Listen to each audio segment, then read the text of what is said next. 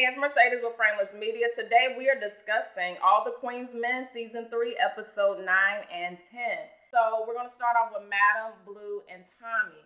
Now, they were kind of in the middle of like a shootout, and this is like the aftermath of it. Joey, if you guys remember, he was an outsider that was brought in to be head security. He was came on very protective over Madam, and it seemed like Madam was starting to be more trustworthy of him. But in the end, Joey pretty much works for concierge. Now, he did suffer a few injuries, but we don't really see Joey. We don't know if he's dead or alive, but yeah, we don't see him anymore. Now, the second issue that's brought up is we see a body of an older gentleman, and we don't really see the face. We just see a silhouette, and we just assume that this is Madam's dad, based off of how this person is dressed. So we are led to believe that her father is deceased. So she, of course, is emotional. She's upset, but she's also angry and wants answers. So she decides to let Tommy and Blue take care of the funeral arrangements. In the meantime, she wants to pay a visit to the nursing home.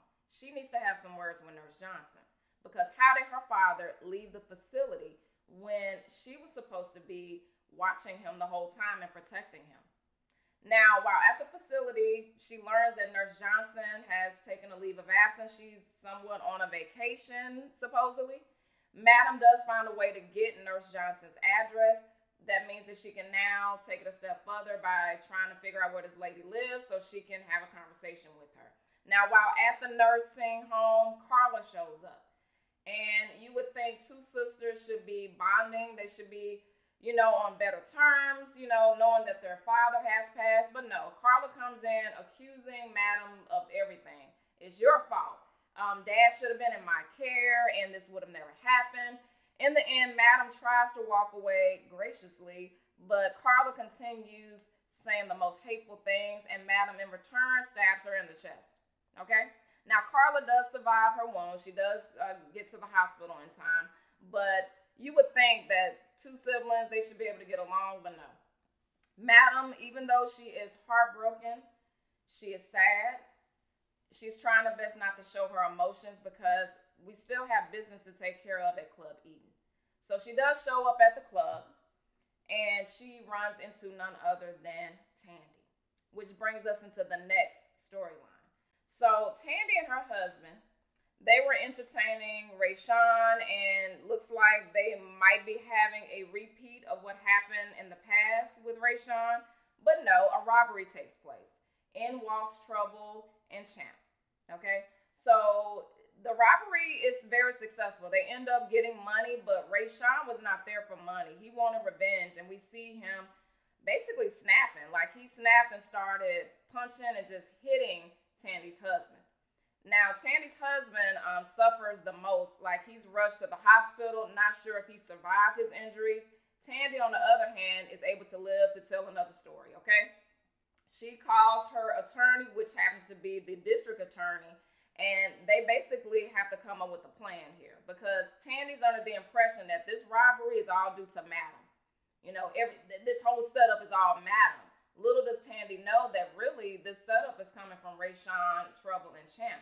They were there to seek revenge, but Trouble and Champ wanted more. They wanted some money out of the situation, which they do. They get it. They get the money. You would think everything's all good, but Rayshawn, I feel like, is starting to have a guilty conscience because he's very quiet. I don't know if maybe reality kicked him when he realized what he's done, and we see that he disappears. So this kind of spooks Trouble and Champ because they start wondering, like, well, do you think he went to the police? I don't know. We got to go find him. So they're now staked out at the police department. They see none other than Casanova. Casanova's supposed to be dead, but they don't see him like in his regular clothing. He is disguised as a homeless man, of course, because he's trying to stay undercover. But they see him. So they make note of it like, you know what, we got to let Madam know. So they hurry up and got out of there because they were like, you know what, let's get out of here because he might see us and, now then his cover's blown, then what? So now that we're at the police precinct, this is where we see Detective Davis. She is now being interrogated by the DA. We have video footage that you've kept on your emails, and also you have been hooking up with one of the dancers. So Detective Davis, it looked like she was trying to get her thoughts together to try to come up with a story, but too late, they got the video. So that means Detective Davis, either she did have this information all along or someone hacked her email and put the evidence there. Meanwhile, we're back at the club. It's Club Eden. It's ladies' night again, and the fellas are getting ready to perform. And we see Amp. Amp shows up and he's starting to realize that it's too much talking going on about him. Everybody's so worried about him. And then he finally lets the boys know, like, y'all think Diamond's so innocent, but little do y'all know she set me up. She found some money in my crib, assumed that I stole it from the club, tells Madam, and Madam ends up getting 2 goons to jump me. So, yeah, they found out the truth, and then he's basically like, look, I might have done wrong, but she's done wrong too, okay? So they found out that piece of information, but they're also more so whispering about his drug use. So we see Doc and Midnight trying to have a one-on-one with him. At first, they feel like he's not listening, but then Amp has a change of heart and decides to say, you know what, you guys are right. I need to stop messing with the drugs, messing with the pills, and I need to start getting my act together. So it seems like he's trying to turn a new leaf. Meanwhile, Madam and Tandy are meeting. The whole purpose of Tandy being there is she wants her money back. And secondly, you set me up. Okay? You set me up. And Madam is like, I don't know what you're talking about. I have no clue as to what you're talking about. Tandy's like, well, that's what Trouble is stating, is that she's insisting that you are the one that planned this out and you sent them there to rob me. So I'm here to collect my money. And Madam's like, no, ma'am. Like, if they robbed you, that sounds like you guys are even. What you did to Ray Sean, this is kind of like the consequences of it right here. So that's payback.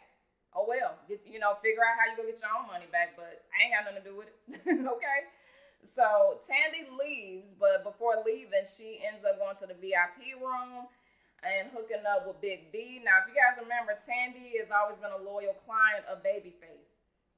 So we see that there might be some tension later on with Babyface and Big D, because rule number 1, you don't steal each other's clients, especially their tippers. Come on now.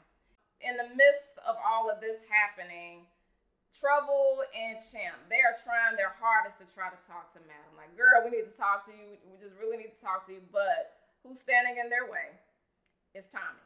Tommy wants to know, like, why are y'all so insistent on trying to talk to Madam? She is busy. We got stuff going on and whatnot. And Trouble's like, look, we saw Casanova.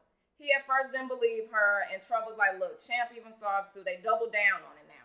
Tommy is starting to question, okay, so if both of y'all did see him, then this must be true. So his mind starts to wonder now, is Big D telling the truth, or is Big D hiding something, because Casanova's supposed to be dead. So time will only tell. So that's a whole nother storyline there as well. And then lastly, we finally get information on Nurse Johnson. Finally, we now know that she's at home. They come, when I say they, I mean Madam, Tommy, and Blue. They're all there trying to figure out, like, girl, we got to talk. Like, she had a gun in hand. She's ready to, get rid of Nurse Johnson because she feels like Nurse Johnson is working with concierge. Come to find out, her dad is still alive. And that's the end of the last episode.